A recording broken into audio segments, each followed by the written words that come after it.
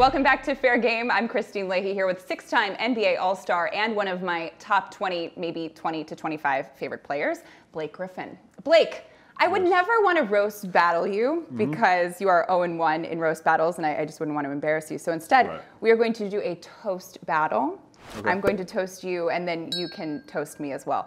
And by the way, this is champagne. I know you might not know what that is because you've never won a championship. So first of all, cheers to that. Cheers. But I'm actually a huge fan of yours. Yeah. I have a poster of you in my office. It's specifically the one of you getting dunked on by Giannis.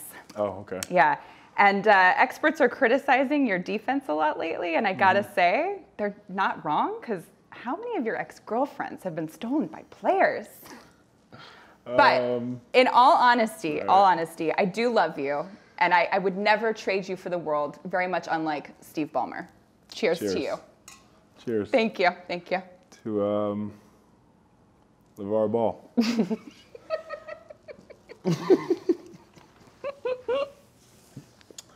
You got to do that with one line. Cheers to that, Blake. That was awesome. Cheers.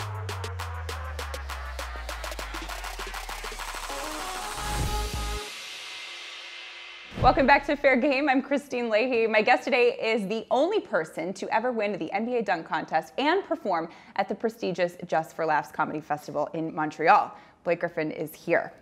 So when you're writing material and you're working on jokes, because by the way, I've asked a lot of comedians and they really think that you're very good. Oh, like some of them have even said you've got a Netflix special in your future. Oh, wow. But when you're writing, do you carry around a notebook with you? Are you thinking of material during games?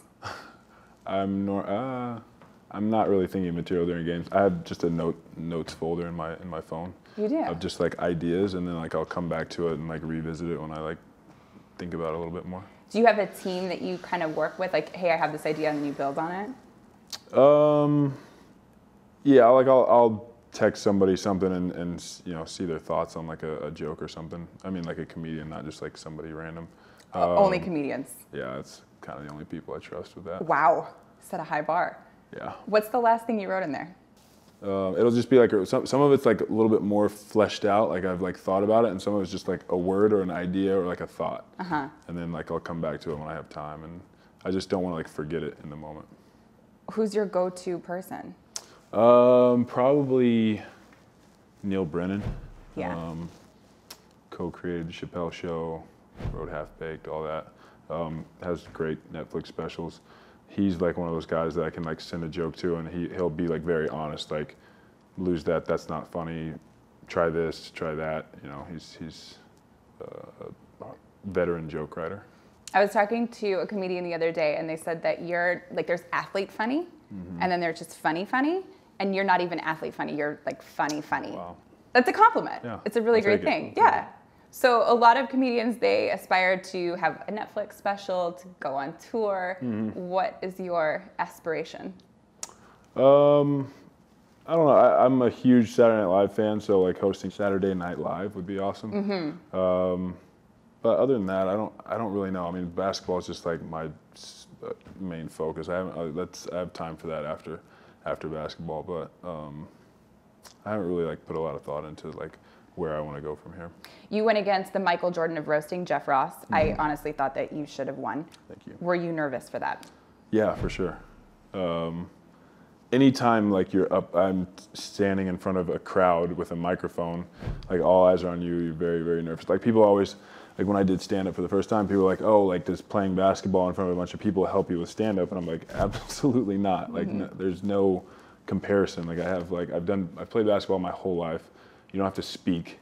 You have teammates out there to help you. Like there's nothing more nerve-wracking than getting up on stage and trying to make people laugh. What do you do before you get up there? I try not to think about all the people. I just like think about what I'm gonna say. And a comedian gave me like a really good piece of advice one time, like when you get on stage to take the mic out of the stand and move the stand off to the side of the stage, because it kind of like subliminally makes your audience feel like you know what you're doing, you're comfortable, you're getting out of the way, like.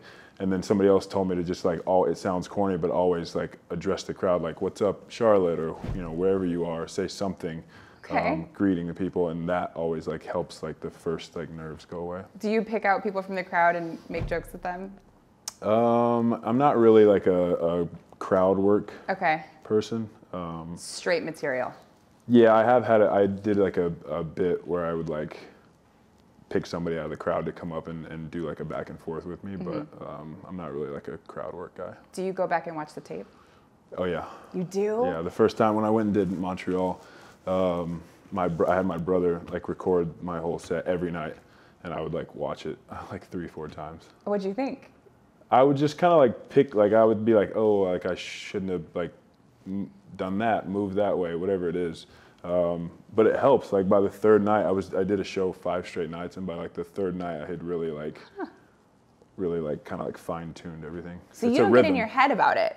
Like I can't watch myself because I'll just go crazy, and I'm my own worst critic. But you're cool with it.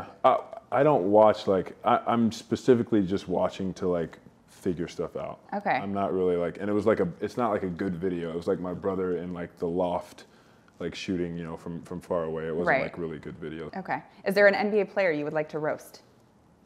I feel like Shaq. Shaq would be a good one. He would be really good. Yeah.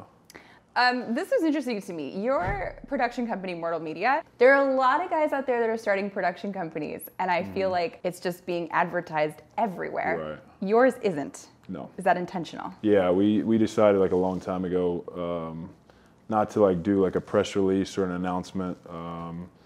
That we just wanted to kind of like put our heads down and like really like set a foundation and show people that we like really care about this, and this is like a passion thing. It's just kind of our way of like showing everybody we're serious about it. You've picked careers where like both in basketball and in comedy, you have fans heckling you or saying things to you. Have you ever gone back at a fan? Yeah, but not like anything worth like, not anything like really funny or anything like that. You know, like sometimes like I love when fans will be like, "Hey Blake, like you suck," and I'm just like, that's what you thought of? Like, you knew you were coming to this game, like you had all game to think of something, and that's what you said. Do better. So if a fan showed up and they actually had material, you'd probably respect it. Yeah, okay. Absolutely. Okay. If fans say something funny, I'll like acknowledge it. Like fist pound. Good job. Yeah. Like okay. They look at him like that was good.